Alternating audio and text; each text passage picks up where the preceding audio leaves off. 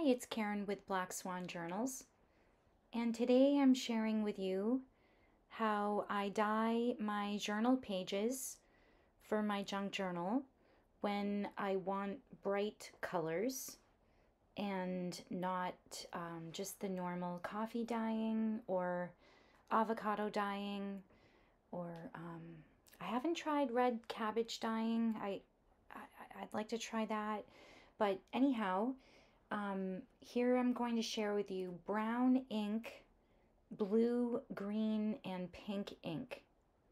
Right here I'm showing you examples of the brown ink. And also I put coarse sea salt in these pages, and I'll show you that as well. I did it to these here, the brown, and I also did it to the blue, but not to the green and not to the pink, just so you could see the variation that the salt gives and the more smooth texture that, or not texture actually, that the pink and the green give. So here there's lots of different variations that can happen with the salt. So we're just getting we're getting an after shot here. We're getting what you get, the result.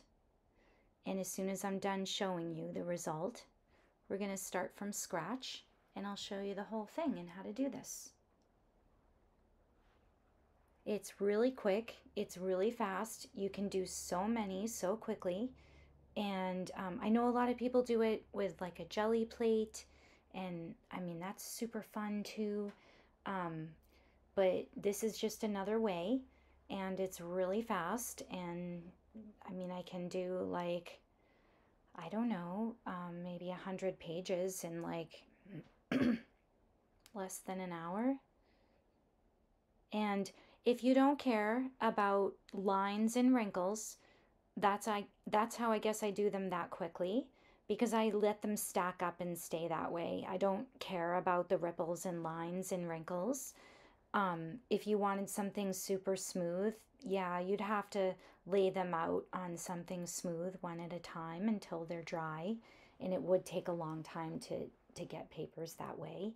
But if you're not fussy and you let go, you can actually get some really cool results that way. Here I'm showing you the examples of the blue that we're going to dye. All of these examples are actually the product of what we're going to dye together in a few minutes on camera. So this one had the salt, just like the brown. I'm showing you here the journal pages, and also I was showing you I used some of the papers to actually make a little page to make a pocket with and journal on.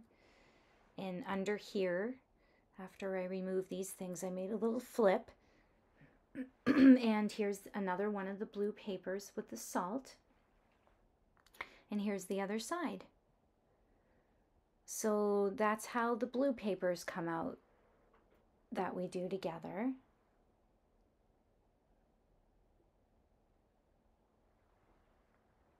And here's an example of one of the green papers that we're going to do together. And I used one of the dried pages to make this pocket here. And I glued it down and then made those journaling cards and put them inside the green pocket. So that's without salt. The green and the pink did not have the salt. And here's one more example of the use of the blue paper with the salt. Actually, this was a portion of an envelope that we're going to dye together too when we do the blue. And what I did is I ripped off the flap of the envelope and then ripped that and created a little mountain hill scene for that owl journaling card. And that was just another use of the paper, and you got to see how it came out. So here are some other papers of the end result of the dyeing that we're about to do in a minute. This is the green envelope. This is how that came out. This had no salt. Here's that portion of the blue envelope I was just talking about where I ripped off the flap and made the hills for the owl. That's how the blue came out, and that did have salt. It created some neat bumpy textures. So here is a green paper, no salt. So depending on the amount of ink to water ratio, you can get really saturated and bright colors. Or if you do a lot of water and less ink, you can get some very muted, well, not muted, but some very dreamy pastel colors.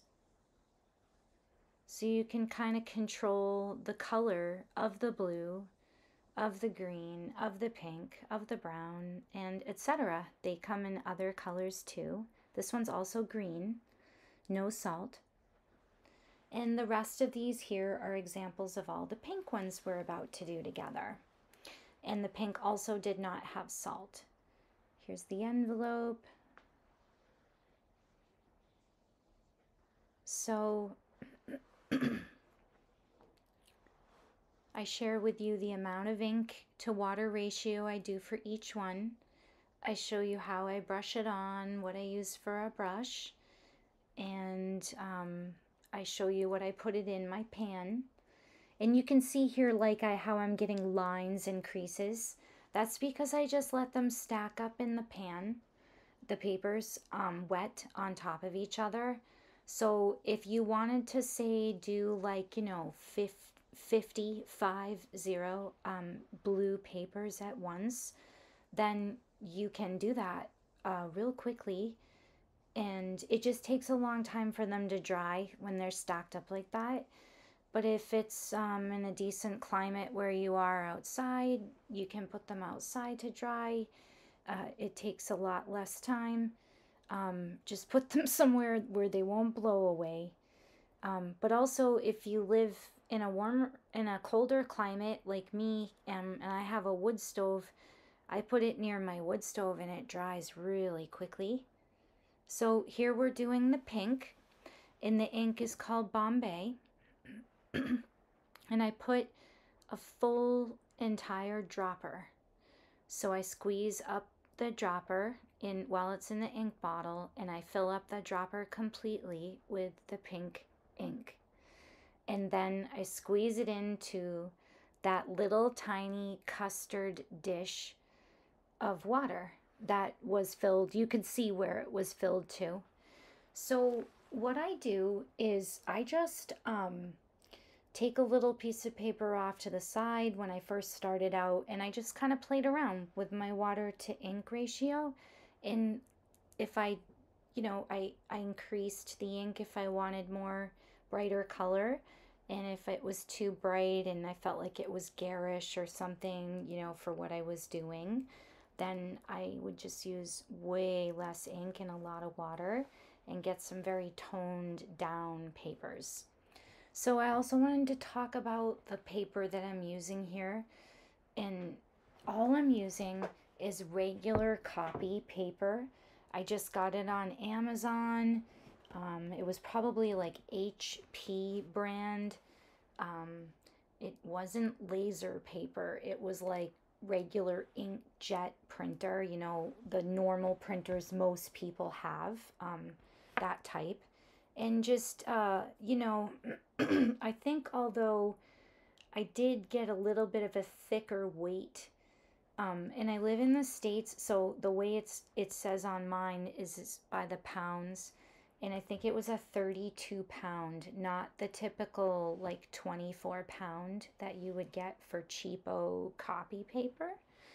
So, yeah, I splurged a little because, I don't know, I just wanted my pages to be a little bit thicker, and also it rips less so when you have a heavier weight paper when you're adding so much water.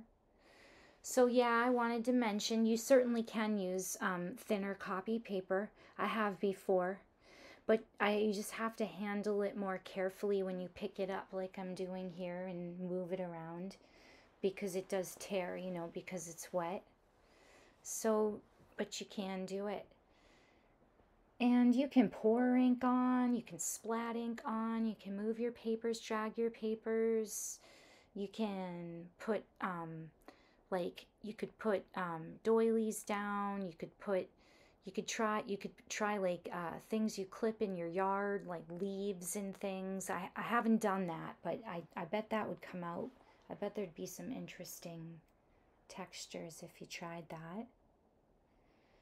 So I think what I'm going to do next, not in this video, but next time I make a batch of colored papers, I think I'm going to use a flat cookie sheet and not use this one that has those lines. Although I did like the lines that came out on these papers that we saw in the beginning of the video. But yeah, I'm going to see what happens if I use a flat baking sheet. So here is the blue version. No, I'm sorry, that was the green. This is the green version. The blue's coming up next. And so still no salt with this one. No salt with the pink and no salt with the green. And basically the same process is happening here. Just painting up the papers with the solution. The doilies I have, I think I got them in the baking aisle of like Joann Fabrics or store like that. And they're that, was it Wilton brand? You know, that baking brand? And they don't take the ink all that great. They take some of them came out darker than others, but some of them barely took the color. So they must have like a plastic coating or whatever, or something in the binding material in the paper. But I also wanted to mention, if you do envelopes, make sure you keep your flaps up. I usually kept mine open and against the metal, so that it didn't adhere to itself, like the glue portion of it, so that it didn't glue itself down, because I think it's highly possible for that to happen. Anyhow, it hasn't happened to me, but I haven't like done that. So here it looks so dreamy and so pretty, the way this green, this aqua green is going down. So I just set my paper right on top and I keep going. And when I want to do a lot of papers, like I said, I just keep layering and just keep making more solutions. And you can leave some of it white. You can make the whole thing colored. In the end, you can take ink and make another batch and just dump it right in the tray and let it soak for a while. And then I dump it out so that it can have a chance to dry. But you could leave it like this, like leave some of the white. It's all personal preference and what grabs your heart and what grabs your soul. What makes you happy? What makes your eyes light up? So now comes the blue and the coarse sea salt. And also I wanted to mention the brush and the brushes I was showing in the beginning. And the brush I'm using is just a really inexpensive, sort of all-purpose nylon brush. You wouldn't want to use it for oils, and it's just an inexpensive brush. And that's really all you need. But you can play around and you can try like a mop brush like I was showing you earlier. You can use an inexpensive coarse, like a basting brush. You could use a really silky nylon brush that's really wide, like a 2-inch, to get it done really quickly. So just play around and experiment and see what you like for your tool. So sometimes I drip it on and splat it on, and I try different techniques and do different things, and that's really the way to learn. is to, it's definitely helpful to watch videos, but it's really awesome to just start doing it and not be afraid and see what happens. This blue color here is so beautiful. I also wanted to mention that you can mix these inks and create other colors. And if you know color theory or you have a color wheel, this is very helpful so that you get colors that you would like. But also just experiment and do it in a way where you're not using too much, like a tiny little squeeze out of the dropper out of, say, blue, with a tiny little squeeze out of the dropper, say, out of the red, and put them together in the same vessel and mix it up and see what you get. And I'm hoping you get sort of a deep violet purple color. But yeah, try mixing your colors and create your own colors. But here I'm just using them the way they came right from the factory, right out of the bottle. But if you find these colors are too vivid or too garish, like I was saying, you can tone them down with water. But you could also tone them down with other colors.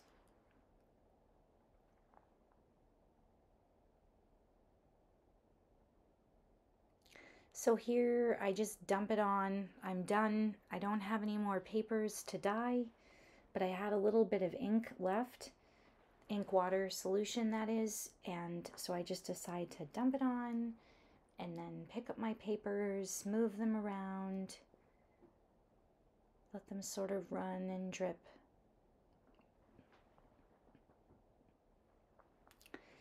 I play around and pour them on other papers and sort of mash them together.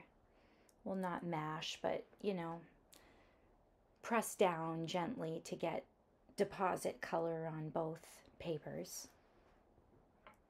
And the little bubbles that they create, they end up subsiding and not drying that way.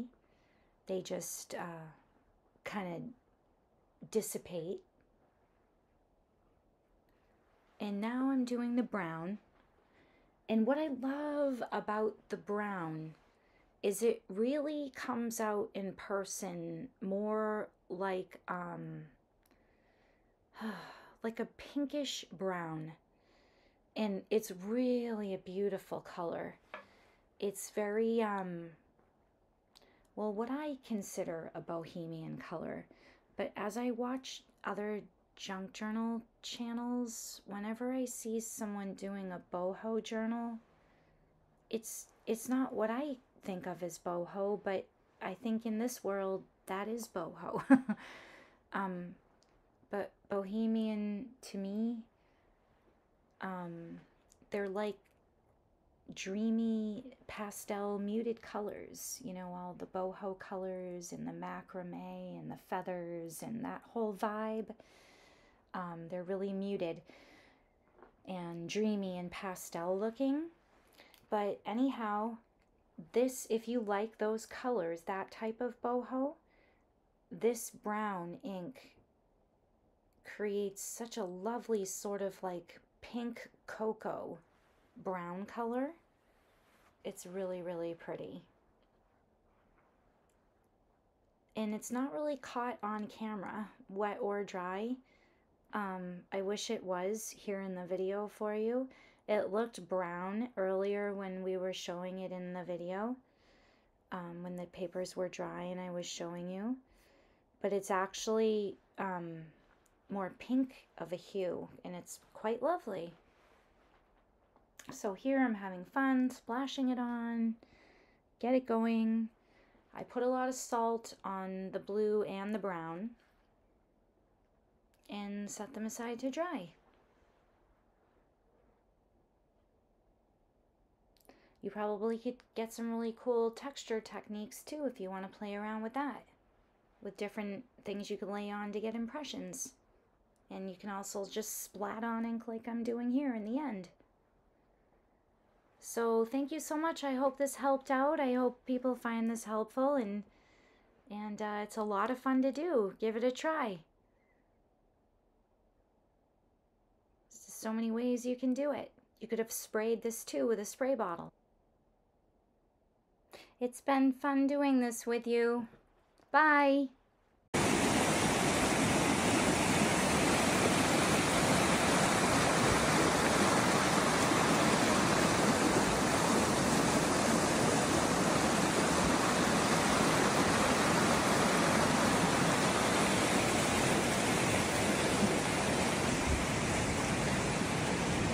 Sometimes he does his business here sometimes.